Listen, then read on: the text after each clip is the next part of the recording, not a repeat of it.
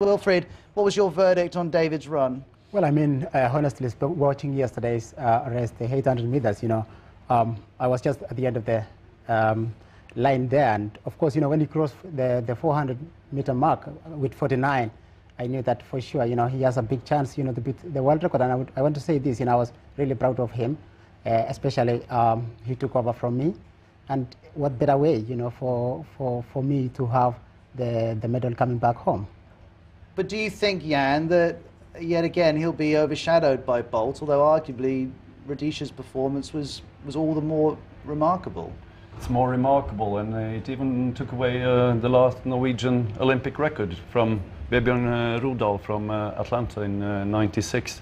Everyone will be overshadowed by Usain Bolt and the way he performs.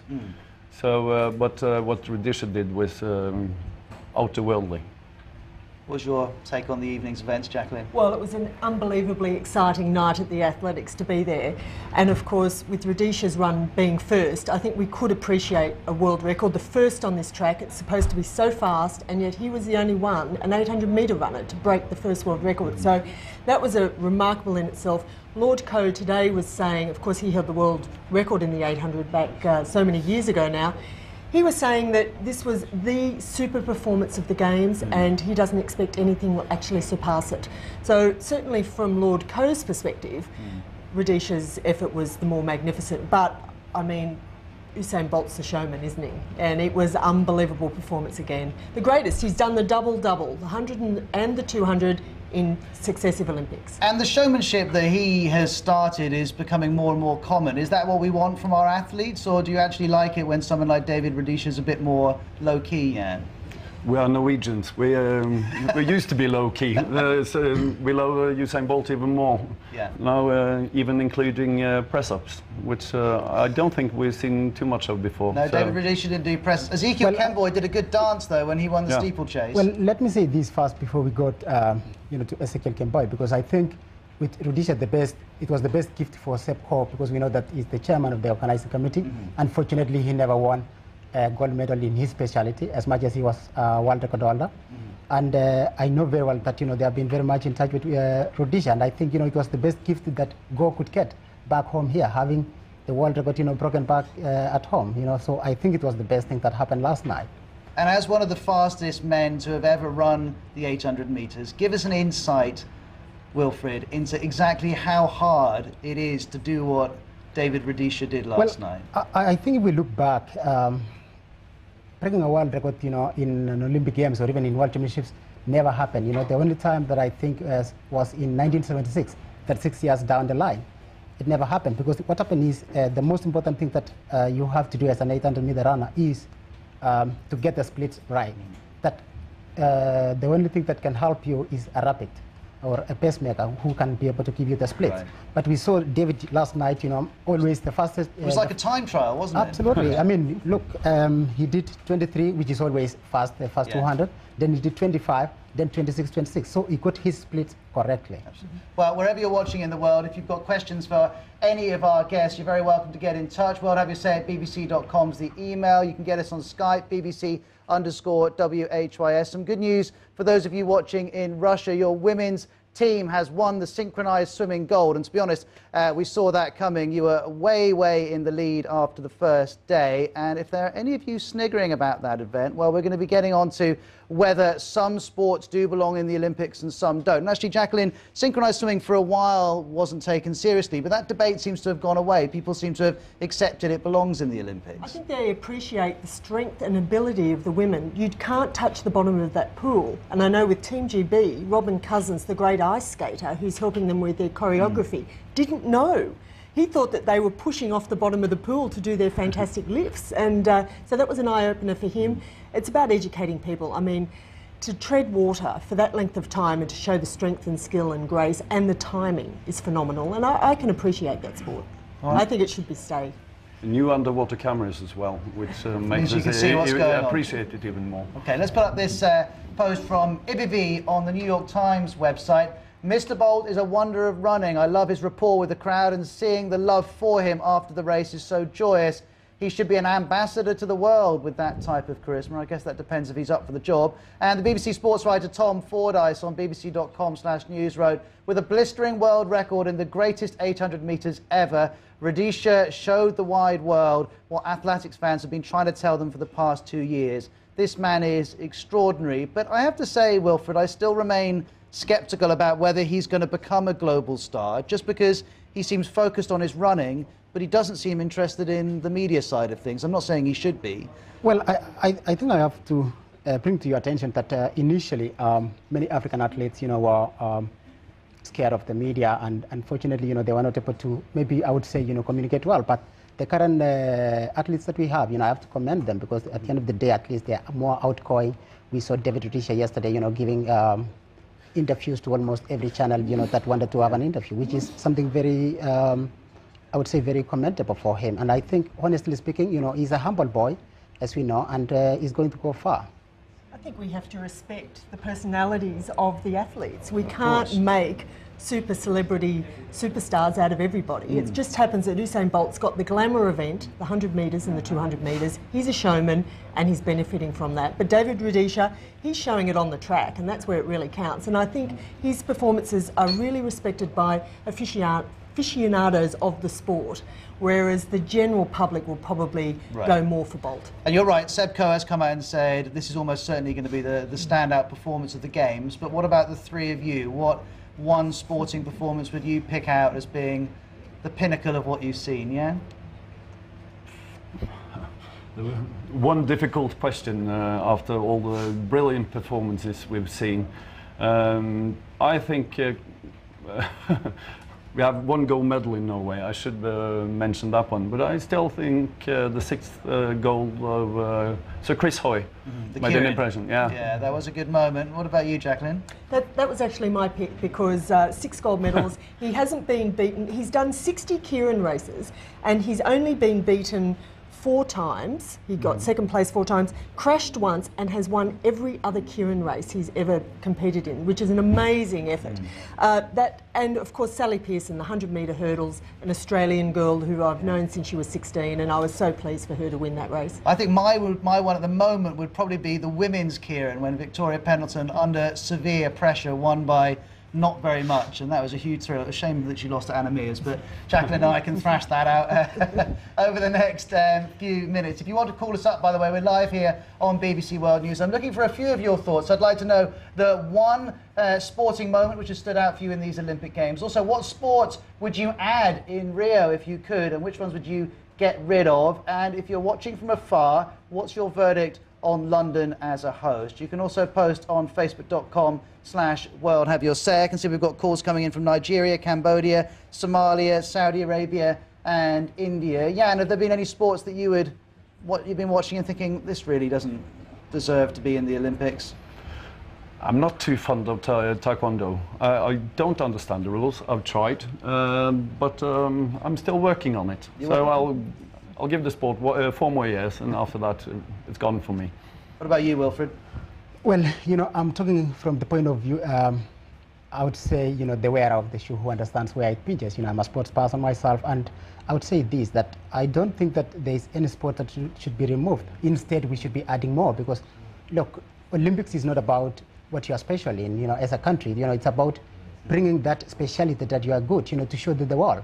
And that's why, I think for me, there's no any competition that I would say, it's not watched, because in any case, if we talk about certain sport, for example, maybe certain country are watching, and if I may talk about events like table tennis, for example, people will be like, okay, who watches table tennis? But at the end of the day, we know very well that, but we know very well people in China. Yeah, exactly.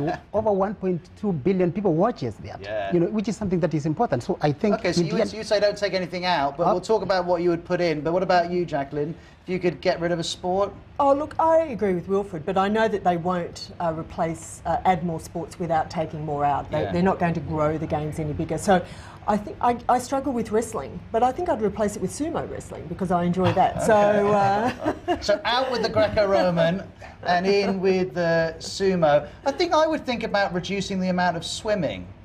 Yeah. It's not that I don't like swimming, but there just seems to be an awful lot of it, day after day after day. And I don't know if that, I mean, swimmers just tell me that's the way they do things, but they seem to have access to more medals than most people. They do, and we can then debate about the argument, is Michael Phelps the greatest athlete? Because he's had the opportunity to win all those great gold medals, whereas another athlete only has a chance to win one medal at an Olympic Games. So that's another show, I'm sure. All right, well, we'll talk about that, and we'll also talk about which sports you would add in. My vote is going for squash and for BMX freestyle. I'll explain myself to you three and everyone watching a little bit later on, but let's just take a quick break here on the BBC.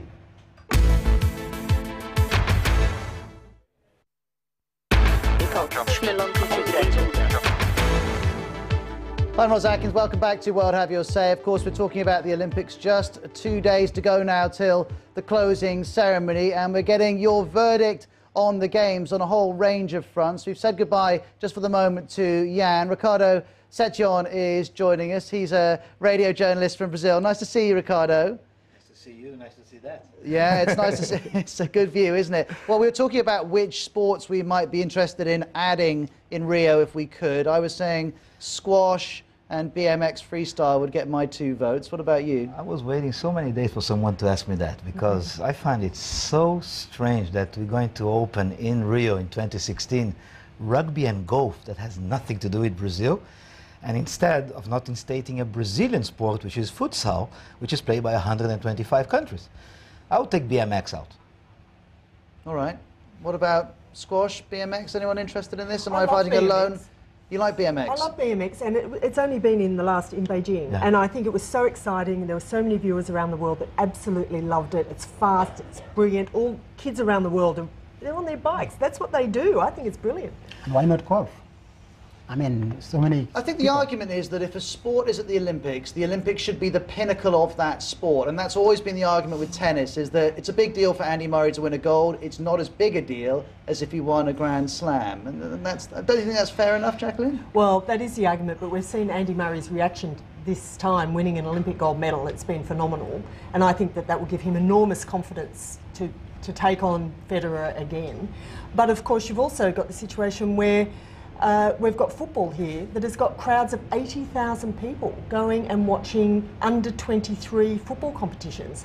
So I think it's been a huge success. I don't think that argument washes any longer. So we have an argument, because I think football should be out of the Olympics, because you see Brazil, for example, we have a team made of 22 professionals earning a lot of money. One of them just signed with Chelsea, the other one in Paris Saint-Germain, earning more money than everybody in that studio and everybody maybe watching us. And I think they don't stay in the village, they don't travel economy, they travel business. So the crowd is one thing. BMX, as you say, I think it's extremely good, but I was excited when I went to see Greco-Roman wrestling. This is Olympic. Javelin, this is Olympic, because the Olympic is still the non-professional bit, even if you have to stay what about the bit in the wrestling where one guy goes on all fours and the other guy has to flip him over? In Brazil, he wouldn't do that. No comment on that one. There are lots of tweets. We're getting lots of messages picking out the best moment of the Olympics. Several people have said Oscar Pistorius' race was the greatest moment of London 2012. He got to the semis of the 400 metres, and there was a great moment when Karani James from Grenada swapped the badge they had on, and I think a lot of people were excited about that. Mo says the Jamaican 1-2-3, that's definitely the greatest moment for me. And Hussein in I guess in London says, well, after the devastating riots of a year ago, the greatest moment is just that these Olympics have been happening in London, and 1 year on, certainly the contrast is a big one. We've talked a bit about the moments you would pick out. From Australia's point of view, I guess most of the good moments have come in the last few days, really. Well, they have. I've noticed that the Maritime have come to our rescue in the sailing. But I think these games, the best thing that's happened is the weather. And that was the unexpected bonus, that we've had lovely blue skies, hardly no rain. And for living here for the last couple of years and the last 6 months where it's rained every day, it's really made a difference to have sunshine. That's not going to be a problem in Rio. The sun's going to be out, guaranteed, right? You will melt, trust me. Okay. But you will melt of pleasure. I think the greatest moment is that we see the hub of the world, the belly button of the world, doing Olympic Games, like if it was a lady, that paints her nails very nicely, and after 2 weeks it fades away, but the nails are there, healthy. London will continue to like normal. Rio, I've heard this city compared with lots of things, but Rio never is a going to be women's nails something before. else. Rio is going to be, nobody speaks English as you think. It's going to be fun, messy, crazy. It's the place to be. So I think the fact that I'm holding here a paper, World Cup cities, they just amazing. They come here to learn from your mistakes, to make the World Cup grow from a platform of the Olympics. It's amazing. All right. But, Ros, look at when immediately after the closing ceremony in Beijing, you know, I remember I was in the bus, you know, going back to the Olympic village, and I was with some British, you know, team that was there, and I was asked them, what do you think about the games? You know, are you going to state the same thing as here, you know, what they have done? And they are like, well, we will try. But honestly speaking, you know, we didn't expect what we have shown, but it is the greatest Olympic ever, if I may say so. Well, I think that will go down very well with a lot of people who live here. And those of you who are watching, who are sending in questions for Wilfred in your hundreds, we're going to put those to you in a minute, Wilfred. But we're going to bring in right now Rebecca Ricardo, who's in North Carolina, who runs a website called The Olympic Fanatic. So you'll get the idea of where she's coming from. Hi, great to have you on World Have Your Say. What's your verdict on the Games? I would have to say, without a doubt, these Olympics are the best we've had so far in this 21st century. They've just been brilliant. The fans have been wonderful. The athletes have been so humble and appreciative. It's been a wonderful 2 weeks. And if I asked you to pick out one moment which has pleased you, an Olympic fanatic, what would it be? Well, that is a difficult question. There's been so many moments. I would probably have to say this past Saturday, when Great Britain won 3 golds in track and field. That for me was just incredibly moving. And I can't imagine what it must have felt like to be British and to witness that. Well, it was reasonably exciting, I think it's fair to say. And Wilfred, I wonder, we've got Mo Farah coming up in the 5,000, obviously half the distance of the 10,000. Do you think he has the speed to do it? Well, I think, you know, watching Mo run the semi-finals in the 5,000, you know, he's in a class of his own, if I may say so. And I think, you know, he has a big chance at the moment. Of course, the pressure is there. But I think the beautiful thing that happened here is that, you know, the British team or Team Chibi, for example, is that they were able to handle the pressure, because unfortunately, most of the time, as an athlete or as sports people that you are there and you are back home, you're always under a lot of pressure. But we realized that these guys, they used the pressure that they had to their advantage, and that's exactly what they have done. And that's why I expect more to win. Of course, you know, I want my fellow Kenyans to win, but I know it's going to be really very challenging. Can't wait for that one. Let's pull up this comment from Matthew Fisher, who writes for the Ottawa Citizen in Canada. Once you leave the Olympic Park, the environment's so different. It's a bit like falling off a cliff. It's almost totally devoid of the joyous Olympic spirit or the veneer of prosperity that reigns so close by. How many of the venues will quickly become underused or derelict white elephants? Well, we can't predict the future in terms of the venues, but we can talk about how the city has been. Ricardo, as you've gone further away from East London, do you think that comment is fair? I think I feel it very much. It's totally right. This is my 6th Olympic Games. I mean, Beijing came saying, look at me, I'm strong, look at my buildings, my bird nest. The UK say, look, I've been always here, look at me, I can do temporary buildings, nice. When it's over, as I said, the nail paint goes away. Brazil say, look, come see, because we need those buildings, we need this atmosphere, never go away. I think he's totally right, especially on this cliff. We feel it amazing. It seems sometimes there's no Olympics. I disagree, because I've come to this country and I was initially shocked at how everyone was so reserved and very standoffish and didn't communicate much. And I've now been riding on the tube and people talk to each other, which is so unusual here. So for me, the transformation has been quite You do know marked. it's going to stop, though. People are going to get back to not talking to each other, don't you? Possibly. But I think that people are far more relaxed here now and into the Olympic spirit and enjoying it in a way that perhaps foreigners don't really understand, because they haven't seen how bad it was before. I did a bit of a test though today. I live in southeast London, and I took the bus and then the tube and then a couple more buses all the way through central and east London. And really, if I hadn't known that the Olympics were on, apart from occasionally a sign hanging from a lamppost, there was nothing at all to give it away. I think they're all watching the BBC coverage because there's record numbers, and I think that it's been phenomenal, the support. But perhaps it's just unrealistic, Ricardo, to think that you can have an event in a city this big and the whole city will buy into it. It's unrealistic what's happening in London. I think, and I'm glad we disagree, because it's interesting how I left the venue of the Horse Guard Parade. Yeah, that's the way you call it. Beach volleyball. Which left me overwhelmed, and I walked to Piccadilly. And I was in Piccadilly, what, 300 meters away, 400. There was nothing. There was some people with an accreditation, some flags of, why do I care if the flag of Nepal is there, with all the love I have for Nepalese food. But the Olympics is something else. Some people watching in Nepal thinking, I care that it's there. Wilfred, Yes, I know you've got a point. Exactly. Wilfred, hold that thought, because we're going into the break here. But we'll keep on talking about all of these issues here on World Have Your Say in a couple of minutes' time.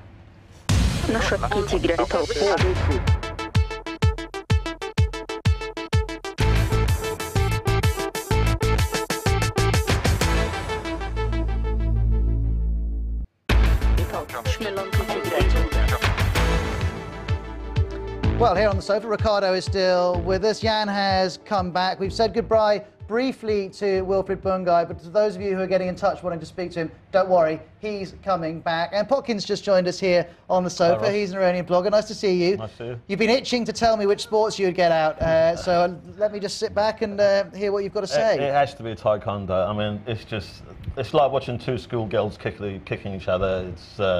I just can't see any sense into it. I think something like synchronized swimming is even more manly than taekwondo.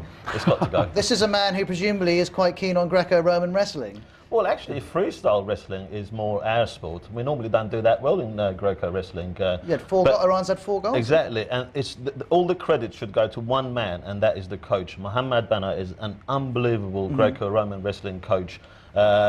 When he wasn't the coach, Iran didn't do well. When he is the coach now, Iran's won 3 gold, which is 3 out of the 4 gold medals that we won. So, you know, a huge credit should go to this man who single-handedly has made this tournament the most successful Olympic tournament Iran has ever been in.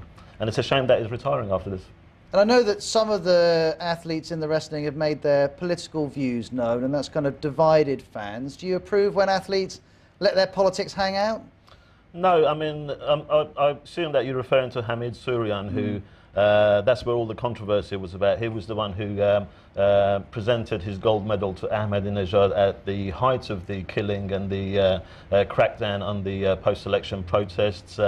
If he chooses to mix politics with sports, he can't expect people not to choose politics with sports. I have to admit, I didn't have that much joy when he won the gold. But this has come up again with the Syrian team, with some supporters of the opponents in Syria saying these athletes shouldn't be turning out. They're helping to give Assad a veneer of respectability. Ricardo, do you agree with that, or should sport be kept out of it, politics be kept out of it? I think everybody says politics is out, but it's not. Because I heard about the Lebanese in judo do not want to warm up by the Israelis. I mean, we have a situation that there is the whole argument about the 40 years of the assassination of the 11 athletes. And nobody wants to talk about what they didn't die in the middle of the Olympics. So I think there is a complex situation. I'm totally agreeing with you. I wouldn't be so happy to see Syria athletes. I don't know who they stand for. If not, why England is giving so much aid to Syria? Well, Syria, of course, not the government people. Yeah, $7 million going towards the rebels. Well, I've got a bit of news from the Olympic Park. Just behind me here is the BMX track, and Colombia has taken the gold in the women's race. Fantastic news for those of you in Colombia. Disappointment here in Britain. Sinead Reid was widely tipped to get a gold. That's just happened. I'll get you a full rundown of the gold, silver and bronze in a moment. But Colombia, and to be honest, she was looking the best rider during the semis. She has taken the gold. Congratulations to her. Let me read you some of the messages that have come in. Natalia is watching us in Belgium. Hi Natalia, thanks for getting in touch. She says, the Beijing Olympics were so political and controversial. They stole attention from the real focus, the athletes and the events. London has done this better. Great job, London. Well done, Team GB. Veronica is in Dubai. Hi, Veronica. This has been a great effort by Great Britain. I love the venues, but the drawbacks of the organising and the planning, there's still room for improvement. Difficult to please, Veronica. And Charles on Facebook says, the lows of these games have been the controversies, especially getting the South Korea flag. Well, I think the organisers have already apologised for that. I'm surprised there's been criticism of the organisation, and because actually almost everyone I've spoken to has said it's been smoothly run, even if they have reservations about other parts of the Well, I was games. speaking to Jan just before, and because he was covering the Beijing Olympics as well, and I was asking him how it compares with that, and he made a very good point. This is a lot more relaxed. He was saying that in Beijing, I mean, you can say it better yourself, but he was saying in Beijing... you're doing fine. Maybe you could just answer all of Jan's questions for him. Have some more. I'm just quoting him because I think he made a very valid point. You know, he was saying the officials, they had so much power, and there was so many houses that was abolished. There was so much land that was flattened just to get the Olympics going. None of that happened here. This is a very relaxed Olympics where people can just enjoy it, and I think it's to the credit of London. Everyone thought it was going to be a lot of traffic. Even that didn't happen. Well, I think a lot of people left town. Exactly. We'll hear from Jan what you said back to him in a moment. But first of all, I've been inviting all of you watching to call us on BBC_WHYS. You can do that on Skype. Roger's done just that. He's in Calgary. Hi, Roger. What do you want to say? Hi. Well, I want to make a case for IPL T20 cricket. I think that it's a very exciting sport. It's very short. It's results-oriented, and it's been watched by millions of people all over the world. I don't know if most of the world know about the IPL, but if they ever tune in, it's just a wonderfully exciting game, and I think it would fit in nicely to the Olympic schedule. Well, this is interesting. I was doing a radio show for BBC World Service Radio a couple of days ago at a Trinidadian cultural village in London. When I said, what sport would you add? Loads of people said T20 cricket. You're looking like you don't even know quite what it is. It's the shortest form of cricket, 20 overs each. It takes about 3 hours to go. Jan? I'd love to have cricket. I don't understand anything of it, but it's getting more and more popular. Learn, right? Yeah, it is. And the Olympics is a place to learn, isn't it? I'm surprised rugby hasn't been an Olympic sport until now. I think that is the greatest game ever. It's something that you can't slow it down. It's a very athletic game. I'm very pleased to know that it's going to be included in Brazil. Perfect for Brazilians.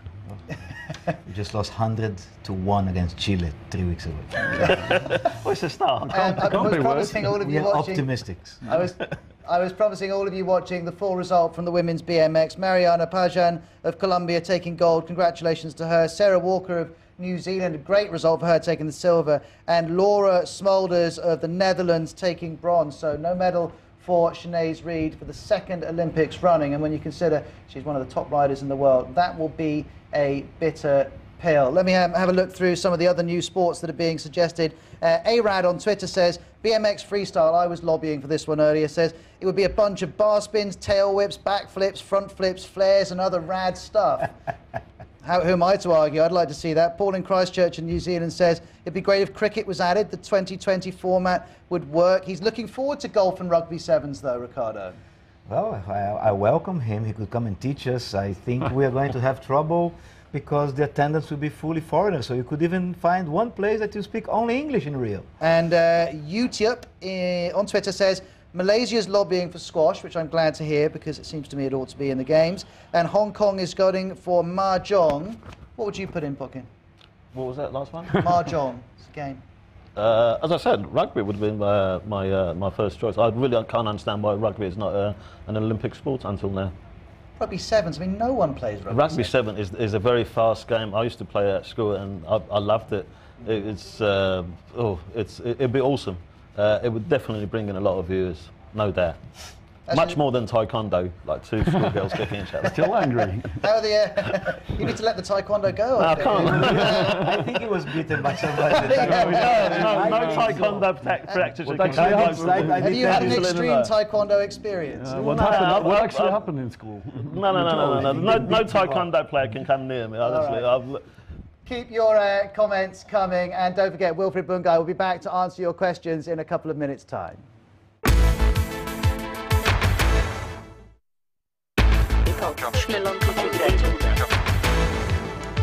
I'm Ros Atkins. This is World Have Your Say, overlooking the Olympic Park as we cast an eye over the 2012 Games. Taylor has tweeted us to say, my new Olympic sport would be ultimate frisbee. I'm liking this. He says, just so we can watch the Asian countries kicking it, crouching tiger, hidden dragon style. Maybe they could get rid of taekwondo and replace it with ultimate frisbee. I don't know, that might work. Ahmed in Toronto says, there are too many swimming events, halve them. And Dan Hodges, a blogger for the Daily Telegraph newspaper, says Philip Sidow, and that's the British triple jumper, he says, has claimed gold in the new Olympic sport of cutting off your nose to spite your face. Let's bring in Savannah Nightingale from the World Have Your Say team to hear what's being said on the phones. Hi, Savannah. Hi, Ross. How are you? I hope you're well over there. We're getting a lot of calls coming in from South Africa, Ghana and Malaysia. We've had this from Pakistan. Samia says, I think the games have been absolutely magnificent, but I recommend T20 cricket must be added to the Olympics. Danny in Birmingham in England says, we at Team GB have done extremely well so far, but we need other sports covered, and he recommends darts, golf and snooker. And then Levine in the USA posts on Twitter, McDonald's continues to be the official restaurant of the Olympic Games. I will never, ever understand that. It seems a lot of you have been tweeting and calling us with that comment as well. Nee in the UK tweeted, true Olympic legacy would be for each Team GB athlete to adopt a school and to give free coaching and mentoring. It's time to give a little bit back. And Shirox in Australia posts, what am I going to do now that the Olympics is drawing to a close? I think I'm going to need some serious therapy. Well, there you go. Keep your calls coming in and you can keep tweeting us. The hashtag is WHYS. Thanks, Savannah. Yeah, we're all going to have quite a lot of time on our hands, aren't we? Now there aren't sports we know very little about, featuring people we've never heard of, but for some reason we're massively emotionally involved. Now, we've said goodbye to Ricardo. Wilfred Bungei is back, the 800 metres champion from Beijing. Jan and Potkin are still here. Wilfred, we've had lots of calls and questions for you. Quite a lot of people would like to ask how you would explain to people back in East Africa the success of the British athletes. Having seen them at these games, how have they gone from one gold in Atlanta to what they're doing now?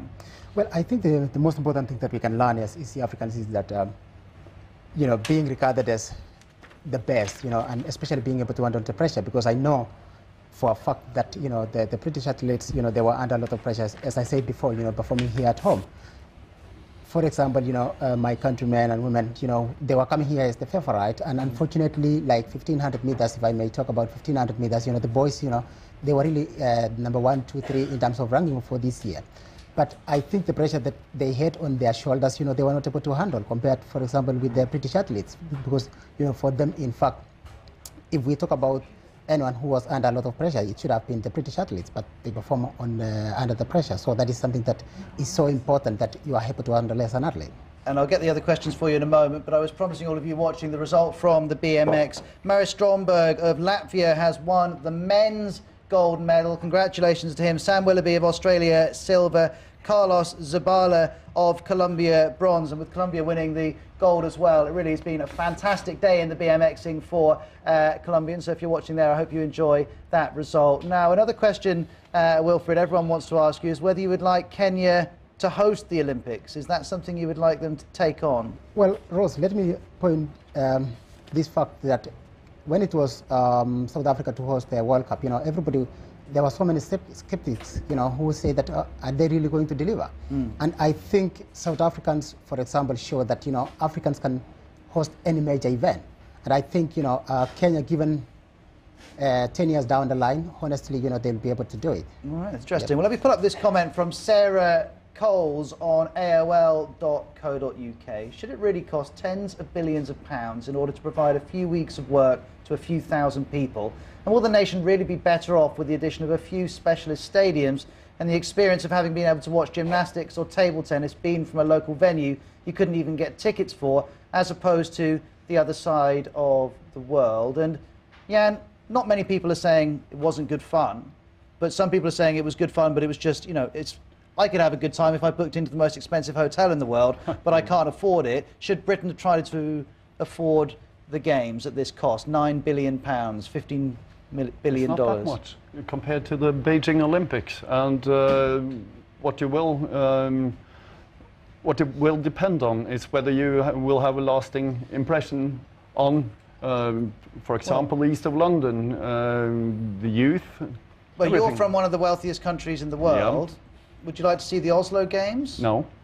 Why not? No, I mean, that would increase our nationalism, chauvinism even more. It's not good for us. We want to travel the world. What about the Tehran Games?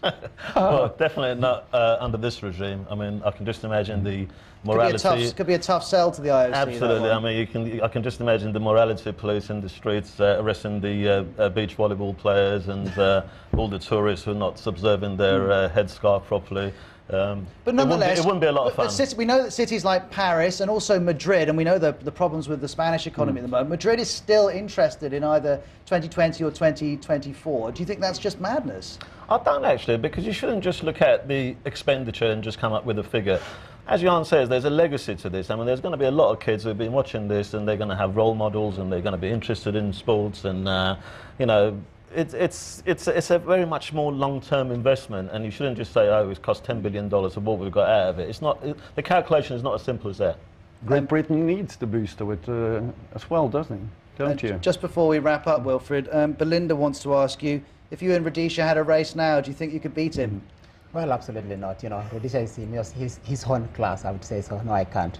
But let me add on this, you know, about what we are talking about. I think sport is supposed to bring about unity. You know, if we talk about this country cannot help this country cannot do this. I thought, you know, the spirit of Olympics is about, you know, bringing the whole world together. But if Kenya's athletes this Games were doing incredibly, you would have that feeling of unity back home, but without any of the cost. Isn't that better? Well, of course, that's it. But at the end of the day, I look at the bigger picture. That is, you know, bringing unity, you know, to the whole world, you know, regardless of where you come from, regardless of where the Games is done.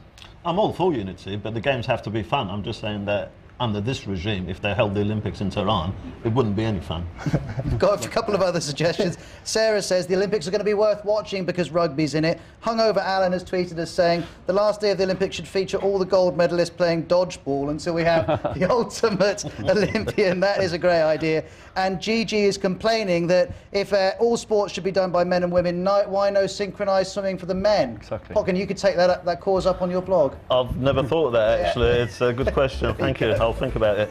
Nice to meet you, Pocken. Jan, thank you very much for coming in. Wilfred, we appreciate your time as well. Thanks to all of our other guests who have been with us as well. If you want to join me live on BBC World Service Radio at 21 hours GMT, we're going to be continuing the BBC's coverage on a programme called London Calling. It'd be good to hear from you. If you'd like to take part, you can post, as you always do, for World Have Your Say at facebook.com/World Have Your Say. Speak to you soon. Goodbye.